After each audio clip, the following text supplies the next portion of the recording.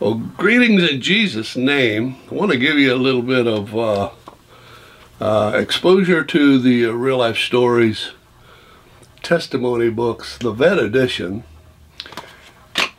If you've not been made aware of this book, it's just being used mightily of God to touch vets. It's a book that has 27 different testimonies of vets or former or retired vets, and they put together their stories of how God has reached out and given them hope, changed their lives for the better. And we're just giving this book exposure to encourage folks to pray about putting copies of this priceless treasure into veterans facilities in your area.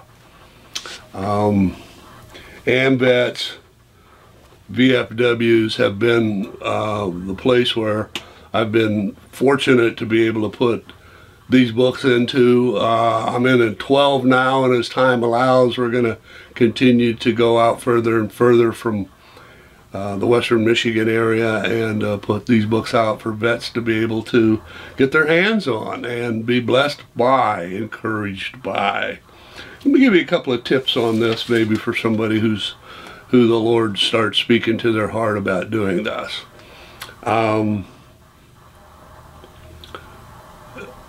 have yet to have one veteran facility as an AMVETS or VFW say, no, I don't want these books in this location. Overwhelmingly, they are blessed to be able to place the books out. 100 out of 100, and that doesn't surprise me because these vet centers are there to help vets.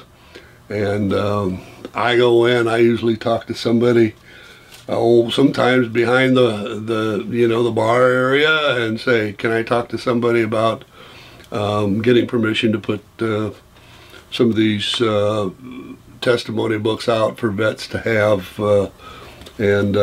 Sometimes they'll say, they'll ask, well, what is it? And I look through it a little bit. And so I quickly tell them. I let them know this is this is put out as a Christian publication. It is non-denominational. I think it's really key that you tell them that. It's a Christian publication. It's non-denominational, and its purpose is to give vets hope and encouragement. And that's about all you need to say. And, oh, yeah, you can put some out here. Yeah, you can leave a few. Or, yeah. A few sometimes doesn't overwhelm people at first. So, be willing to put out just half dozen or so, or whatever they would prefer. And let them get a feel. Somebody's going to take a look through it and see it's okay. And then you can always go back and put more in there.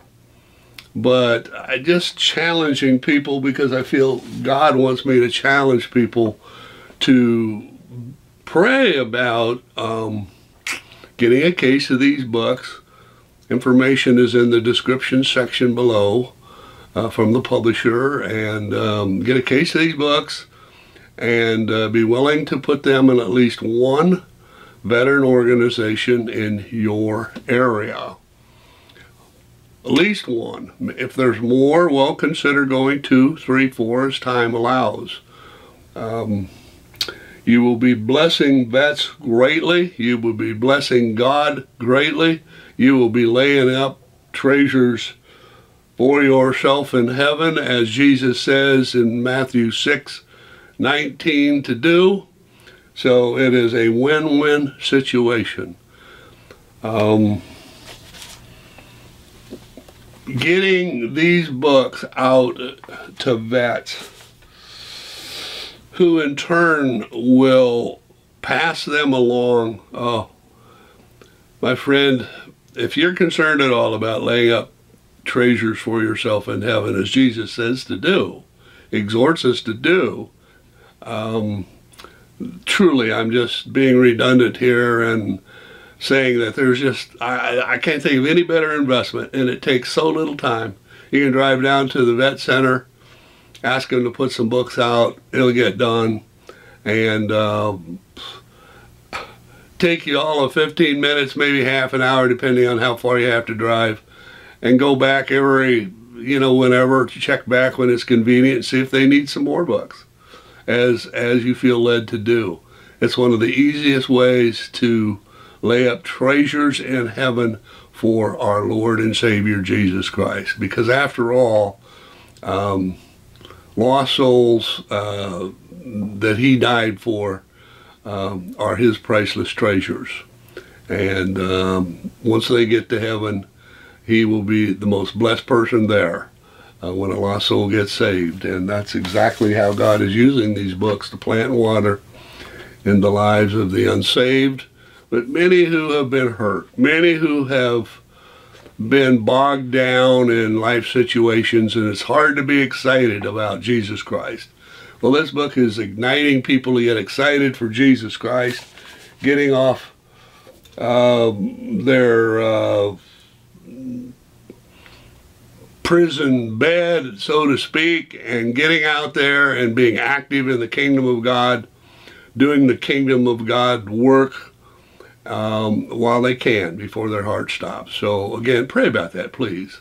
Thanks for hearing me out. God bless.